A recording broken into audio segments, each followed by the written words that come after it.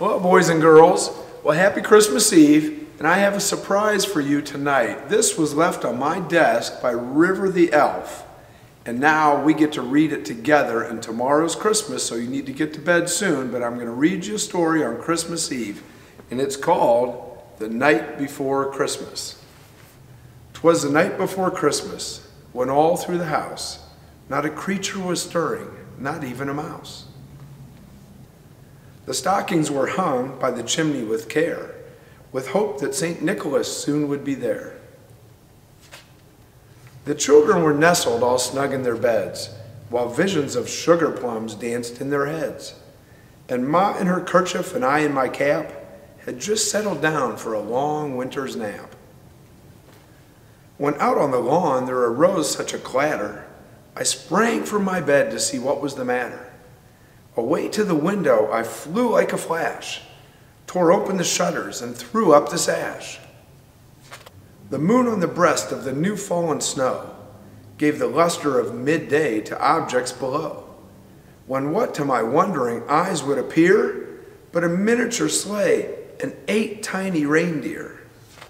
With a little old driver so lively and quick, I knew in a moment it must be St. Nick. More rapid than eagles, his coursers they came, and he whistled and shouted and called them by name.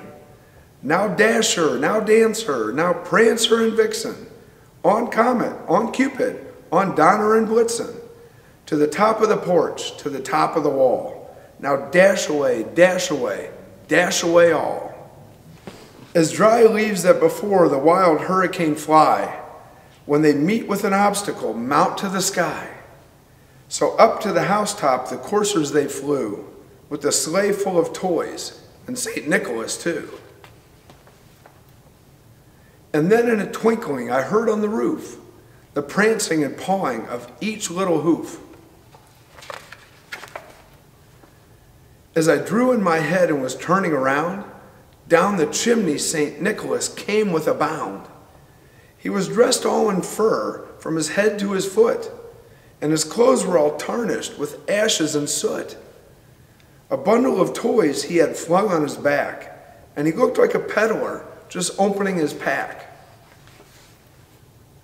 His eyes, how they twinkled, his dimples how merry, his cheeks were like roses, his nose like a cherry. His droll little mouth was drawn up like a bow, and the beard of his chin was as white as the snow. The stump of a pipe he held tight in his teeth, and the smoke it encircled his head like a wreath. He had a broad face and a little round belly that shook when he laughed like a bowl full of jelly. He was chubby and plump, that right jolly old elf, and I laughed when I saw him in spite of myself.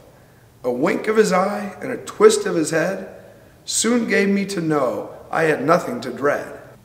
He spoke not a word, but went straight to his work, and he filled all the stockings, then turned with a jerk. And laying a finger aside of his nose, and giving a nod, up the chimney he rose. He sprang to his sleigh, to his team gave a whistle, and away they all flew like the down on a thistle. But I heard him exclaim, as he drove out of sight, "Merry Christmas to all, and to all a good night."